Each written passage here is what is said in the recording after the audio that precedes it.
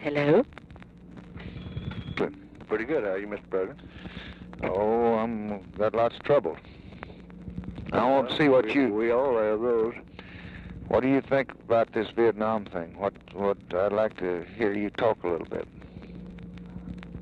Frankly, Mr. President, if you were to tell me that I was authorized to settle it as I saw fit, I would respectfully decline to undertake it.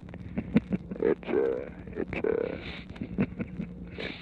the damn worst mess I ever saw, and I don't like to brag. I never have been right many times in my life, but I knew we were going to get in this sort of mess when we went in there, and I don't see how we're going to ever get out without fighting a major war with the Chinese and all of them down there in those rice paddies and jungles. I just don't see it.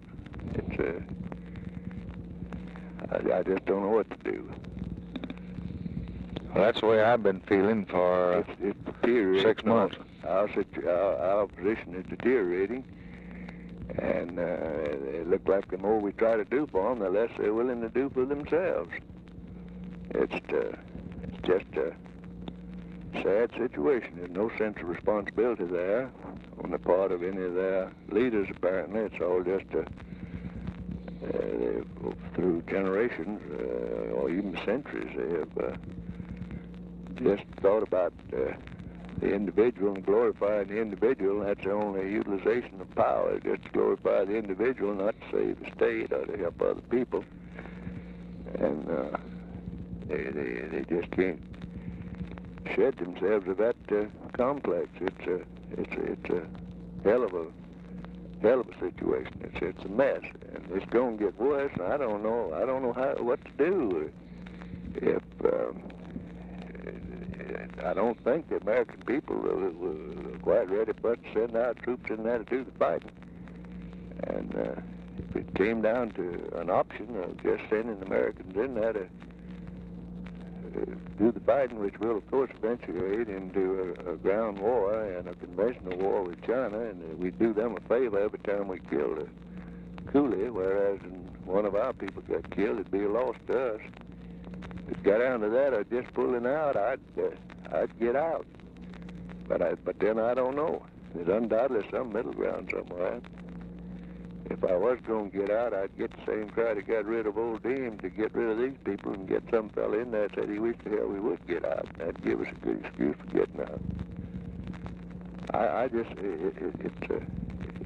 see no terminal date for any part of that in there. How important is it to us?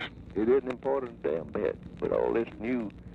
Well, I guess it's important to us, other than from a psychological standpoint. I mean, yes, and from the standpoint that we are party to a treaty, and if we don't pay attention to this treaty, well, I don't guess they think we're paying attention to any of them. Yeah, but we're the only one paying any attention to it. Yeah, I think that's right. You see, other people just as much about that treaty. That's right, but just because somebody else... I think there's some 12 or 14 other countries. That's right. There are 14 of them, but... I don't know much about the foreign policy, but it seemed to me there were several of them. Yeah, they're 14. We're parties to it, and other than the question of our word and saving face, that's the reason I said that I don't think that anybody would expect us to stay in there. There's some old freebooter down in there that I've forgotten his name.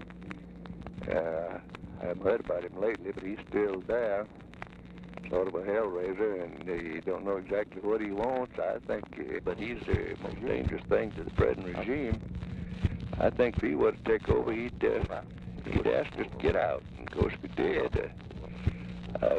Under our theory of standing by self-determination of people, I don't see how we can say we're not going to go. Refusing to enjoy the government.